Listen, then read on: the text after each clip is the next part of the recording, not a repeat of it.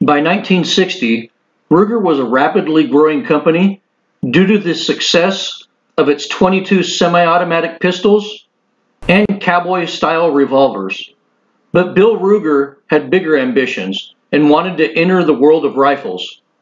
Ruger introduced the Model 44 carbine in 1961, which was mildly successful, and he developed the 1022, which was a culmination of design elements that Bill Ruger had been thinking about for decades.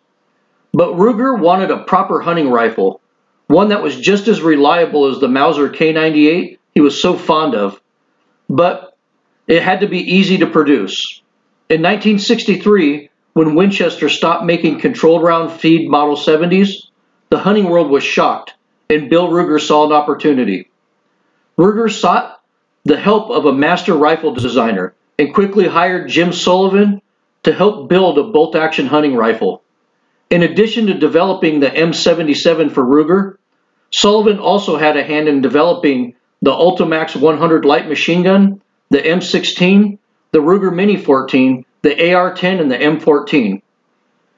As one of the top engineers in firearm design, Sullivan designed the receiver and bolt of the M77 to be produced using Ruger's new investment casting process. Yep, that's right. The receiver and bolt of the M77 was completely made from cast steel. Cast steel is usually looked down upon in the firearm industry, but Ruger did it right. So I'm going to test this old M77 receiver just to verify what alloy they were making these receivers out of. You know, we basically already know.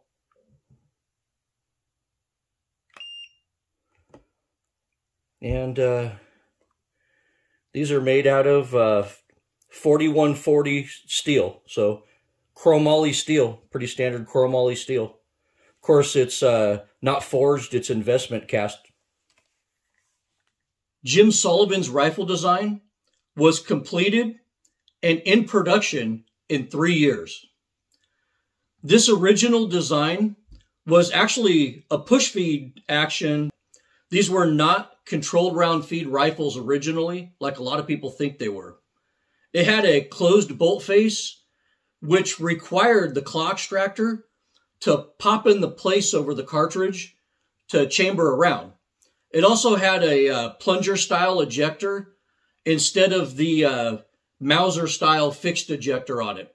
The safety is a two-position tang safety, and it had an angled front action screw that was pretty unique at the time. In the later years, the M77 would be improved with the Mark II and the Hawkeye rifles. In this video, we'll explore the history of one of America's most iconic hunting rifles, the Ruger M77.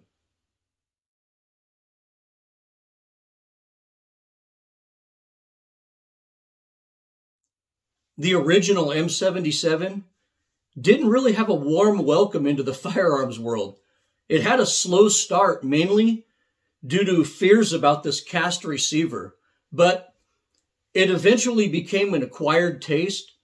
You know, also in the interest of being honest and objective in this video, the first version of the M77 did have some issues. The first issue was accuracy. Ruger sourced its M77 barrels from all over the place.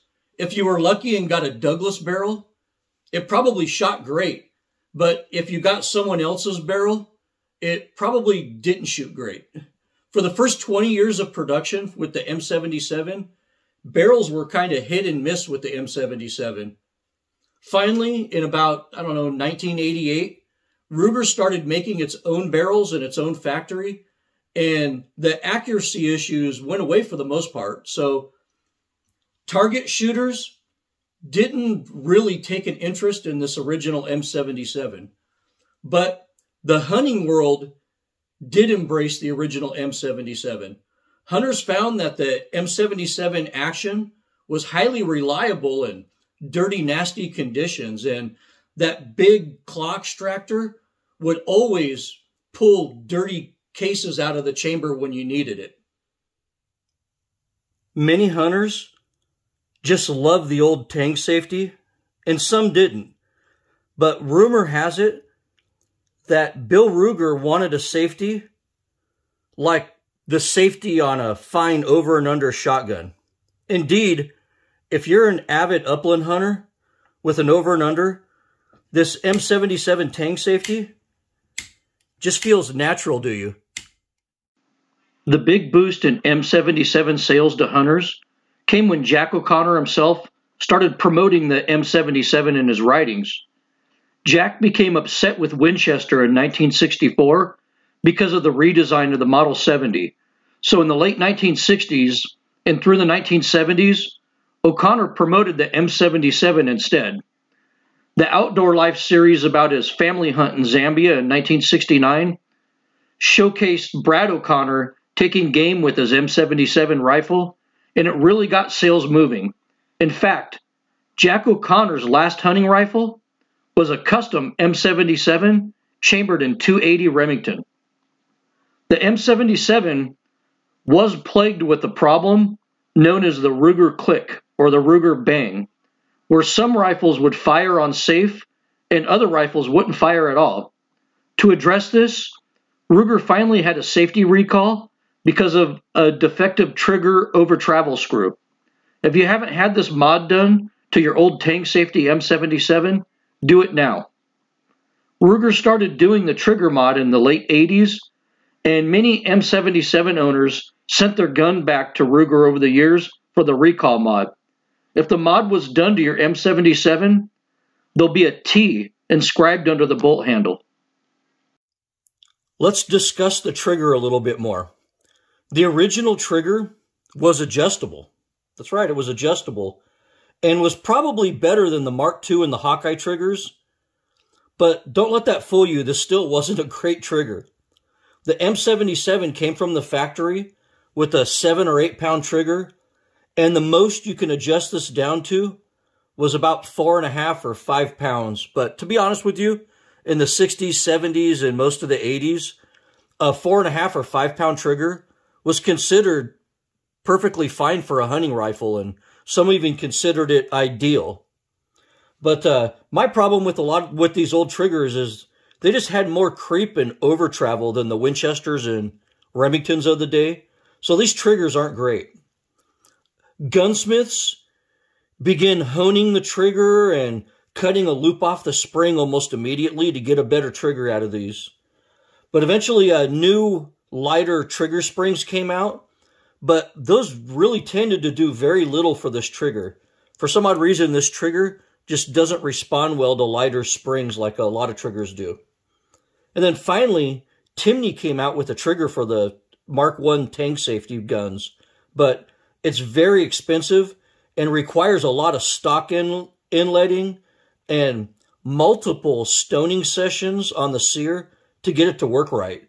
But once that Timney trigger's set, it's awesome, but it takes a lot of work and money to get there. Then Rifle Basics came out with the RUT sear, which stands for Ruger Tang. This is under $40 and is honestly one of the best things you can do for a tank safety M77. Check this out. So I put the factory sear back in this old tank safety M77. And let's see what the trigger pull is on this. Oh, it's adjusted as light as it'll go with the factory sear in it. This is a bone stock factory trigger. Let's see.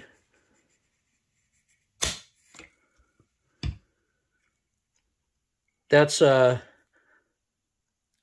pounds, 5¼ pounds. So I mean that's as light as it goes, 5¼ pounds. And I'll put the aftermarket, the Rifle Basic sear back in it, and we'll see what a difference it makes.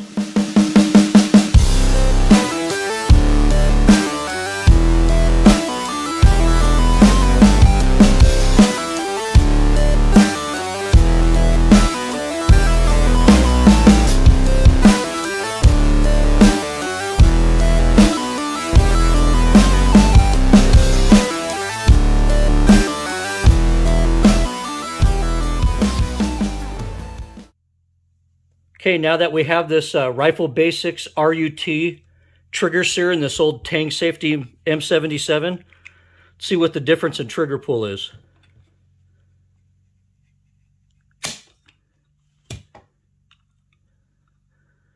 Just over 2.5 pounds.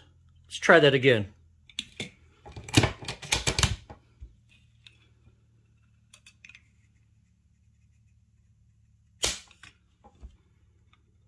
Once again, just over 2.5 pounds. The original Tang Safety M77 had a 23-year run that cemented Ruger into the bolt-action rifle market.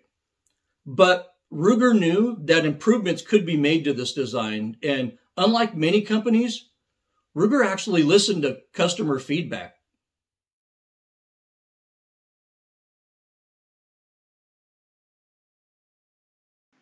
In 1991, Ruger introduced the M77 Mark II. The Mark II took the hunting world by storm because they made it a true controlled round feed rifle. Hunters hadn't seen a controlled round feed rifle in about 27 years, and Ruger delivered. In response, Winchester quickly released a Model 70 Classic with controlled round feed the following year. In addition to controlled round feed, the Mark II replaced the Tang Safety with a really nice 3-position wing safety. The plunger ejector was also replaced with a Mauser-style blade ejector. They also dumped the cast steel bolt and went with a stainless bolt. Ruger also fixed most of the random accuracy issues by making their own barrels in-house. The Mark II had every feature a hunter wanted in an action. These changes to the M77 were a huge success and skyrocketed Ruger's stake in the bolt-action world. But there were a couple of changes that people tended to frown upon. They dumped that adjustable trigger of the original M77 and went with a really heavy, gritty, non-adjustable trigger. I've seen Mark IIs with 10-pound factory triggers. Just about everybody hated the Mark II trigger. Another change that people hated was the stock. They changed the contour and thickness of the Mark II wood stocks, and people hated them. Then Ruger came out with a flimsy, ugly polymer stock, affectionately known as the boat paddle. The skinny little toe and heel on those boat paddle stocks bruised many a shoulders back in the day. The new stock designs also made it to where the Mark II usually held one less round in the magazine compared to the original M77, and hunters really didn't like that change. Another minor issue was that Mark II floor plates were often very hard to release. I heard many complaints about this back in the day. Stories of people having to pry their floor plates open were pretty common during the first runs of the Mark II. But as time went on, aftermarket stocks and triggers hit the market, and many hunters felt like the M77 Mark II was the perfect hunting rifle. The Mark II Magnum actions were an instant hit when they came out. They came chambered in big thumping cartridges like 375 H&H, 416 Rigby, and the mighty 458 Lot. These rifles gained an instant following from Alaska to Zimbabwe. But some of those rifles did have issues because of that tiny recoil lug. And it essentially forced the action screw to take a lot of the recoil forces. It was almost mandatory to pillar bed those Magnum rifles, which really isn't an easy task with Ruger's receiver design. But with the Mark II gaining popularity, everything was looking bright for Ruger. But Bill Ruger himself was about to sabotage the company and make Ruger a bad word in the household of most firearm owners. In the 1990s, Bill Ruger sided with leftists in trying to ban magazines and so-called assault weapons. He was seen on TV telling the media about how simple civilians couldn't be trusted with such things. Ruger went as far as supporting waiting periods and gun registration. The anti-gun movement quickly embraced Bill Ruger as their champion of gun control and used him as an example. His letters to Congress supporting gun control were stated as being part of the reason gun control measures even passed in the 90s. As a result, gun owners started boycotting Ruger. Bill Ruger became one of the most hated figures in the firearm industry, erasing a legacy of ingenious firearm design and sound company management. So the M77 Mark II started with a huge outpouring of support and ended on a sour note. But in retrospect, the Mark II was an example of one of the first times in history that a rifle manufacturer actually listened to customer feedback and drastically changed their design to meet those needs, rather than changing a design just to make it cheaper.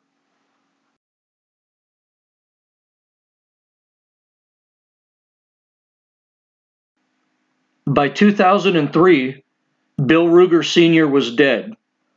Corporate directors tried to change the company and mend the bad reputation that Ruger had with its customers. Eventually, enough time had passed to where most people forgot about the drama and were ready to give Ruger another chance. In 2006, Ruger released the next generation of the M77, the Hawkeye. Basically, the Hawkeye kept all of the improvements of the Mark II, but included an improved trigger and a much better stock design. The Hawkeye got a reputation right out of the gate and was liked by just about everyone who bought one. The price was right, and the Hawkeye came chambered and a lot of awesome cartridges.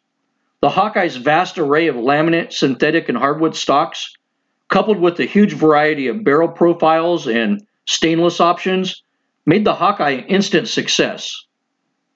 The Hawkeye was initially a blow for Winchester, especially with the Model 70, and like what happened when the Mark II was released, a year after the Hawkeye was released, the Model 70 was reinvented again a year later by FN in direct response to the Hawkeye.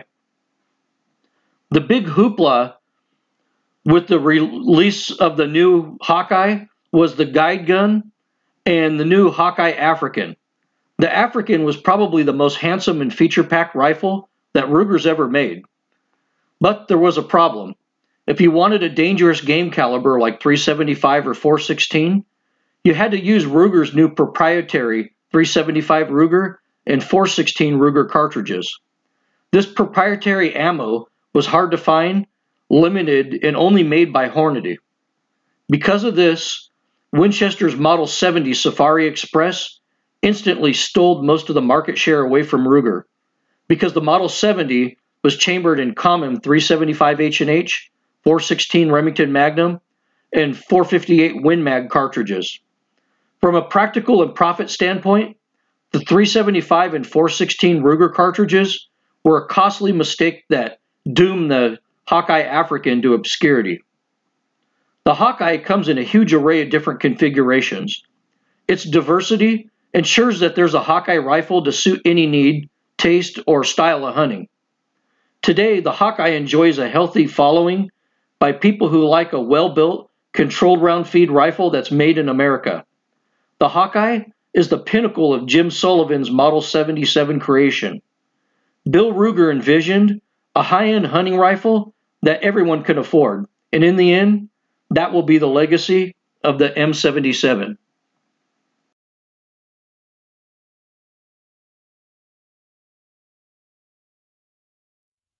I bet you think that investment cast receivers and odd-shaped recoil lugs are the biggest controversy with the M77.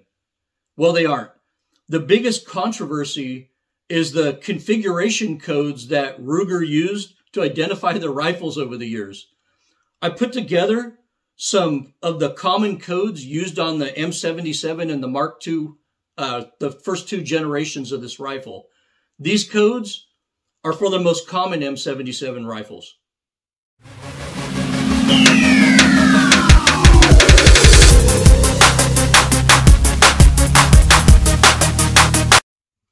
Then we have codes for special edition rifles. The special edition codes are as follows.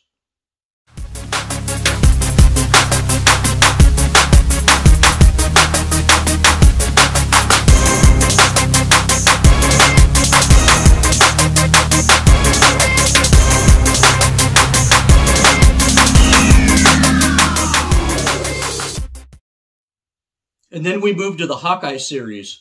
With the Hawkeye series, people tend to just use the configuration name rather than the configuration code.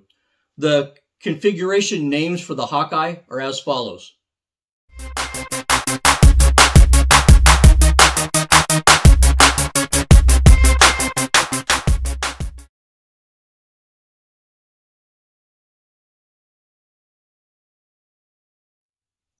This rifle right here was one of the first hunting rifles that I ever bought with my own money. I bought this in 1990, and it's a Tang Safety M77 made in 1989. And it's chambered in .270 Winchester. It's topped with a Leupold Vari X2 3 to 9x40 scope on it, which was also made in 1989. So this is a 1989 rifle with a 1989 Leupold scope on it. I mean, it looks just like the ads in the magazines I used to read back in the 80s. You know, this was my dream rifle back then. This combination of rifle and scope was well above my budget back then. But I had a second job laying tile on the weekends, and I ended up buying it anyway. I told myself at the time that this was the last hunting rifle I'd ever need to buy. But as my viewers know, that was a promise I was unable to keep. Just looking at this rifle, topped with the first Leupold scope I ever owned, brought joy to my heart and made me wonder what hunting trips and adventures were in store for me in this new rifle. But soon, my dreams of becoming the second coming of Jack O'Connor were crushed. You see, this rifle was the most inaccurate gun I'd ever shot up to that point. I tried dozens of different types of ammo, and just none of it would shoot well out of this rifle. In the 90s, I became interested in building my own rifles. You know, I took some classes and became buddies with a couple of great old timers who took me under their wing. And I do come from a background of machinists and welders. So, you know, I was already skilled in that by the time I was out of my teens. At that time when I started doing all of this, I thought about that old M77 that I had sitting in the back of my closet and decided to try to make this rifle shoot good. So the first thing I did to this rifle is I bedded the action into it. And I was also starting to reload my own ammunition by this time and decided to do some load development with this rifle.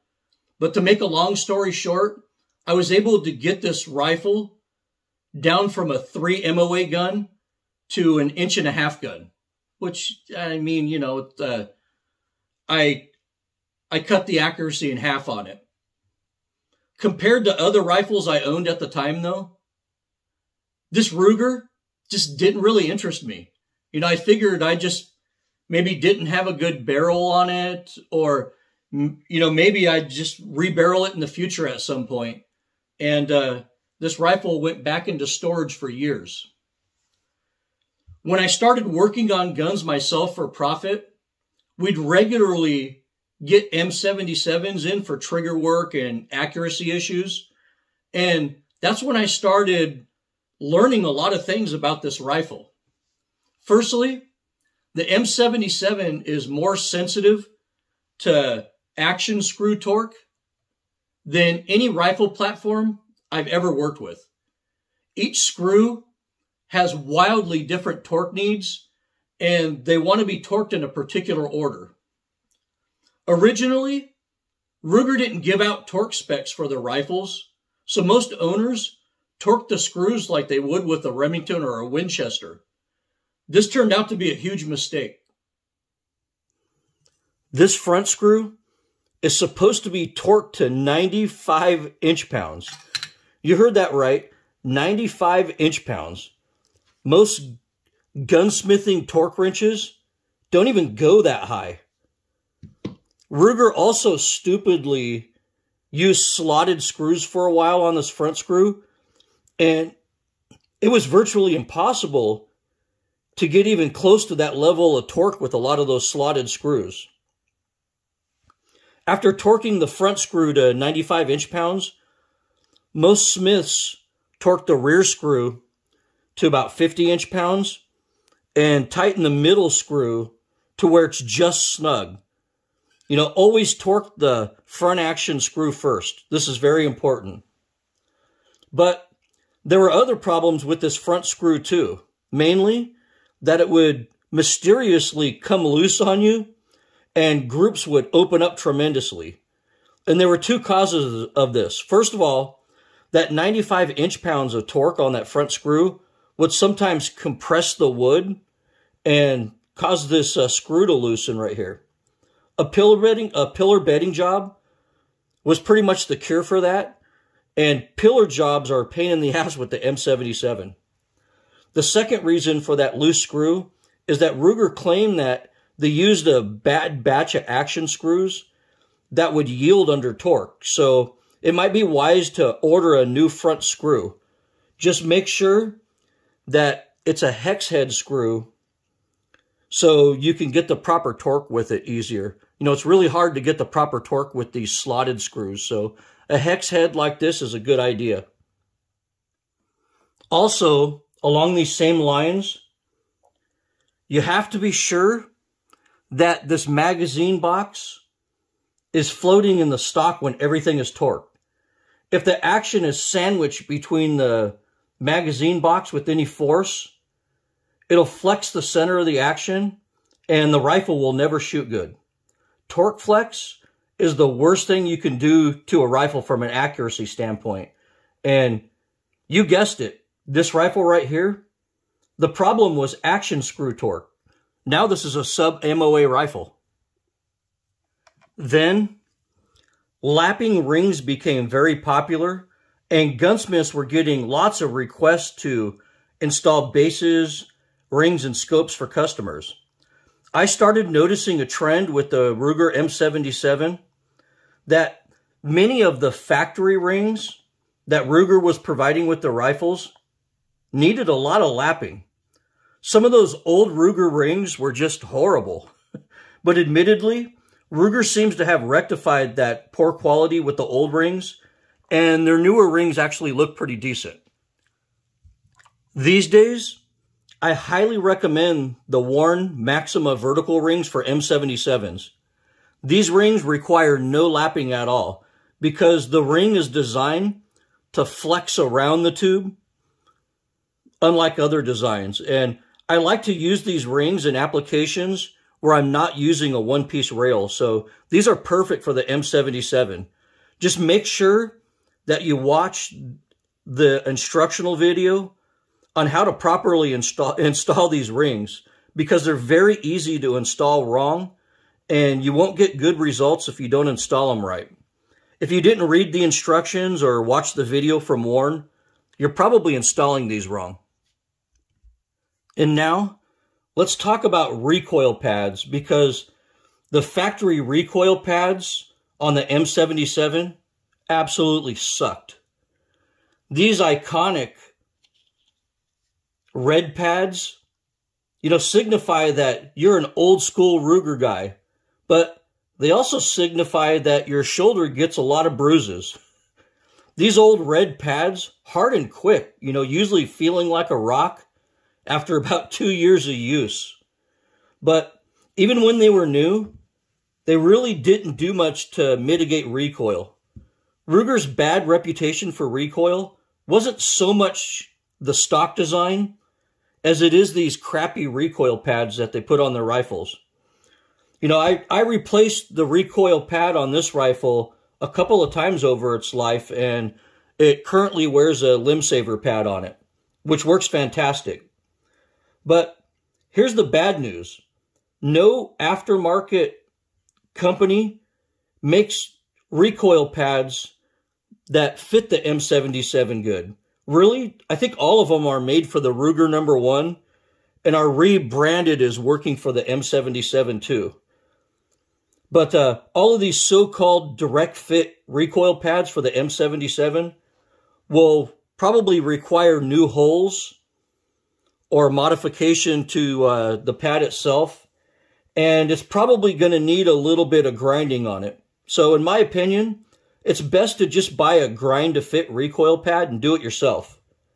If you have an old tank safety red padded Wonder, you know, this mod is definitely worth it in my opinion.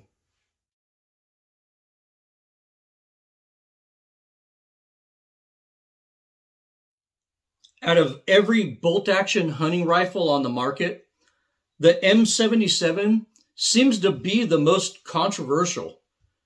Some people think it's an inferior design with a weak cast receiver and a tiny recoil lug that puts all the force on a tiny bolt. Others think it's the greatest innovation since the Mauser K98. It's one of those rifles that people either like or hate. Perhaps this cast receiver is a little bit weaker than a forged receiver. I don't know. But tell me the truth. Have you ever seen an M77 receiver break or blow up? And if you have, does it happen with any more frequency than a Remington 700 does? I mean, I can't say that. I've never seen one of these actions break. You know, maybe people have become so consumed with Browning and Winchester and Sako rifles that they forget that there's another option out there that offers similar quality for the price. You know, Ruger also has a reputation for having fantastic customer service. I mean, where else are you going to get an American-made controlled round feed rifle for a reasonable price these days? The M77 is it. Personally, I think that the M77 is a great rifle for most hunting situations. For everything from varmints to moose, the M77 should be on your list of hunting rifle choices. Ruger has proven itself to make a quality product at a good price using American labor, so I can't fault them for that. But I also think that Ruger really dropped the ball with their Hawkeye dangerous game rifles. They really should have made them with a Magnum action chambered in common cartridges and really should have added an extra recoil lug into the receiver or barrel. But in the end, the M77 has proven itself to be a reliable working man's rifle that's attractive and just loaded with features. Whether you're a tank safety guy or a Hawkeye hunter, the M77 will go down in history as one of America's most iconic hunting rifles. Well, I hope you enjoyed my video on the Ruger Model 77. There's a lot more to cover with this rifle, I think, but I just couldn't cram it all into one video. You can reach me with any questions or comments at desertdogoutdoors@gmail.com. As always, thank you for watching and good hunting.